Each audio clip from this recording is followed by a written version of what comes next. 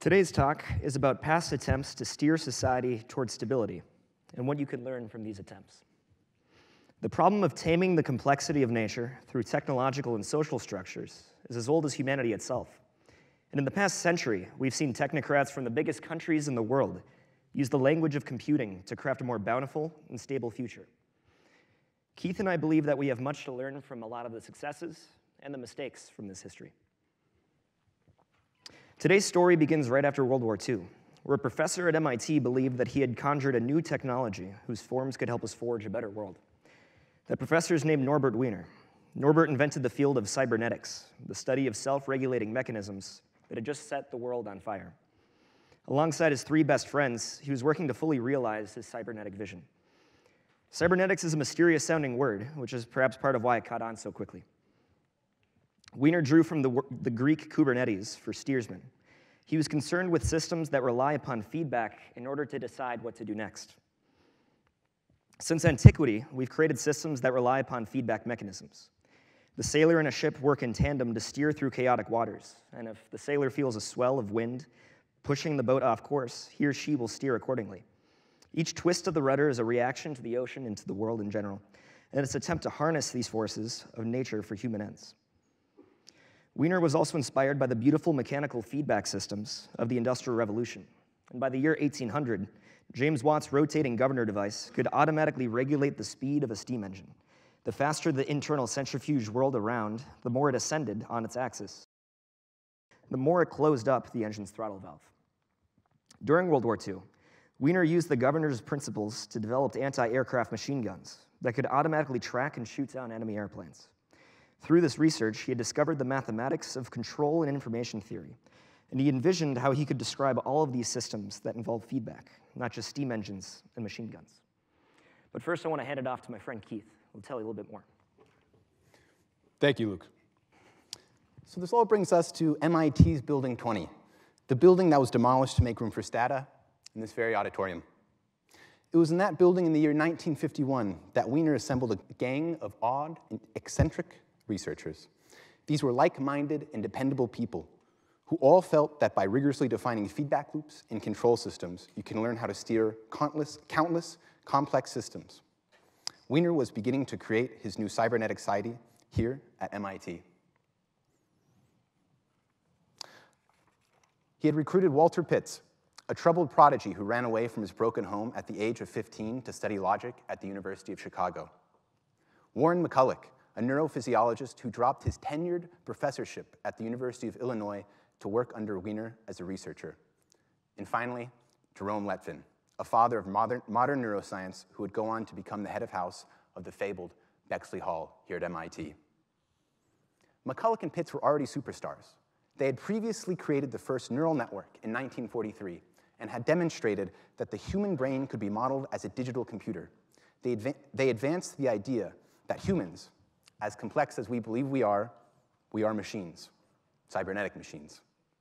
Their work would go on to set the foundations and inspire those who went on to found the field of artificial intelligence. I've kept the personal details of these men short, but I encourage you all to read more about them. They are truly inspiring figures. All these men were drawn to MIT by Wiener's 1948 book, Cybernetics. It was a massive hit amongst both researchers and the general public.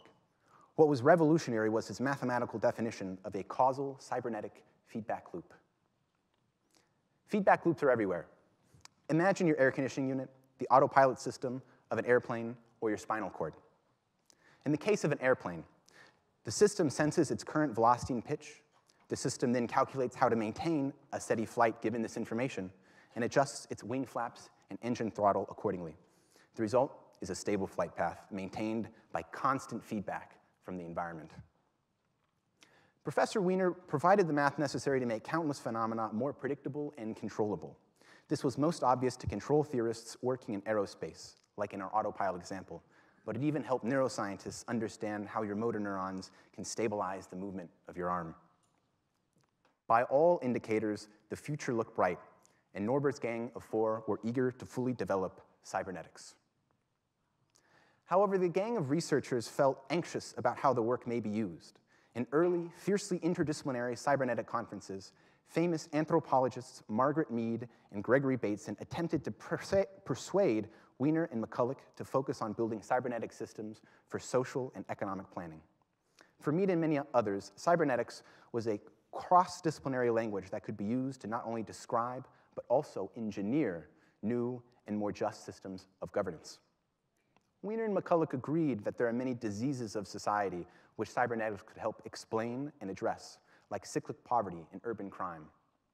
But they instead insisted that there was an insufficient amount of uncorrupted data to drive any insight from. Despite their resistance, these do-gooders, in Norbert's words, were determined to use cybernetics to better steer society across countless domains. Wiener's gang of 4 viewed themselves as a cybernetic society, charged with protecting and furthering their cherished science. But unfortunately, something happened. The group of 4 was far less stable than originally thought. Due to a series of misunderstandings and infighting, Wiener became furious, and he completely shunned his 3 collaborators for the rest of his life. After this great divorce, a global wave of thinkers from the social sciences emerged, separate from the anthropologists that annoyed Wiener previously.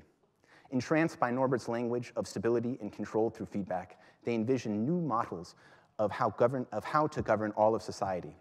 These reformers came from the great powers of both the West and the East, and their use of cybernetic thinking has completely shaped our lives.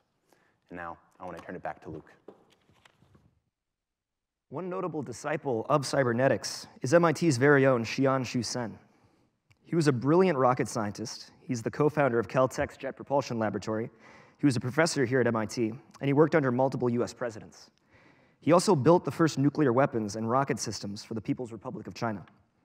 Given his profound expertise in American weapons, the federal government put Shusen under house arrest for 5 years until he was allowed to return to China. They were afraid of his knowledge leaking, and they figured that they could just quarantine him until his technical expertise became outdated. But during that house arrest, Shusen discovered Norbert Wiener's cybernetics. He was deeply inspired, and he invented the entire subfield of cybernetic engineering, which, less than a decade later, helped him engineer Chairman Mao's Great Leap Forward. As he rose through the ranks of the Politburo, he attempted to better steer the new and complex agricultural systems that China had entrusted to feed hundreds of millions of people. And by the 1970s, digital computers improved, and the field of cybernetics matured in turn. Shusen and his protégés believed that they had discovered how to avoid the coming apocalypse of overpopulation. They were partially inspired by a report from 1972 titled The Limits to Growth by a group called the Club of Rome, which reported on a computer simulation held here at MIT that modeled human society and the Earth's biosphere as 2 interdependent dynamical systems. Given the current rates of economic growth as of 1970, the model predicted many possible futures where humanity overpopulates, depletes all of its oil reserves, and witnesses total ecological ruin. This had a massive impact on the thinking of people all over the world.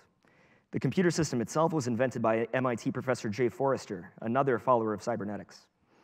To converge to a stable equilibrium and to achieve balance between the economy and with nature, Forrester and many others recommended a total end to economic growth in general. And concerned by Forrester's prediction, Shusen's protege, Song Jian, used more cybernetic computer simulations to resolve China's current predicament. To quote Daniel Levy-King in Palladium magazine, Jian believed he had discovered the feedback mechanisms of the entire population system, its parameters, and how to achieve optimal control. His conclusion, based on a model that took into account studies of natural resources and social equilibrium, was that the target population for China should be 700 million. And the only way to get there within a decade was by restricting all women to a single child. And so, in 1980, China began to roll out its one-child policy, as recommended by the cyberneticists. To steer the world towards stability, the state forced countless women to terminate their excess pregnancies and caused a massive bias towards male births through sex-selective abortion. Secondary effects emerged as well, which the cybernetic model did not account for. Millions of families now had unregistered ghost children. These are people who completely missed out on China's social safety net. There are many other effects that the Politburo lacked enough cybernetic sensors to understand, and so the full extent of the chaos that was ensuing was not fully perceptible by the state. Norbert's disciples reshaped life in the West here as well. Staggering inflation, economic recession, and increasingly powerful computers in the 70s led America to become a pioneer in fully automating its stock exchanges. An American economist by the name of Fisher Black called for replacing all human stock exchange operators with a cybernetic platform instead. These people, instead of being people, it was computers. They would handle all stock trading, market making, and underwriting through constant feedback from both computerized traders and from real-time market data. And as cybernetic feedback loops spread throughout the financial world more broadly, the lives of all Americans became increasingly determined by the logic and stability of these cybernetic systems. Loans, credit cards, pension performance, supply chains, just the general allocation of resources across the planet is now to this day governed by these automatic decision-making systems. And like with Song Jian's one-child policy, the behavior of these systems is highly theoretically stable, and provably so. But in practice, there are many points in which it is too rigid to fully incorporate and react to the risks of our highly chaotic, dynamical world. We've seen examples now of how the cybernetic principles of optimal governance currently surround us, from the collapse of Norbert's Gang of Four, to China's one-child policy, and to the computerization of the entire economy. We've seen clear examples of how to build a cybernetic society. There are two lessons that can be learned. One is that there really is no permanent balance of nature. In the final years of Norbert Wiener's life, he wrote a strange book called God and Gollum, the ways in which cybernetic impinges upon religion. He wrote, "The future offers very little hope for those who expect that we will have a new group of mechanical slaves that will offer us a world in which we may rest from thinking. Help us they may, but at the cost of supreme demands upon our honesty and our intelligence. The world of the future will be an ever more demanding struggle against the limitations of our intelligence, not a comfortable hammock in which we can lie down to be waited upon by our robotic servants." As cybernetic technology continues to improve even to this day, the world, as Norbert tells us, will become only more complex, not a less complex place. We cannot be foolish and imagine that a restful, utopian end state will result from competently engineering and combining these various cybernetic systems in our lives. The second idea that Keith and I want you to walk away with is to be wary whenever you are asked to cede your agency to a computer in general. While cybernetic systems have very competently, in many cases, steered so much of our lives, they clearly do strip away some of our own decision-making away from us. Sometimes it's for the best, and it leads to a hammock that we can rest upon, and other times, far less so. As new systems promise to steer us towards even more stable pathways in the future, be sure to understand what it is that you're risking. In addition to that, what you should also do is you should watch a movie that my good friend Wesley and I co-directed, titled MIT Regressions. It's a documentary that covers the history of MIT from World War II until the present day, addressing many of the themes very similar to what you just heard. Thank you all.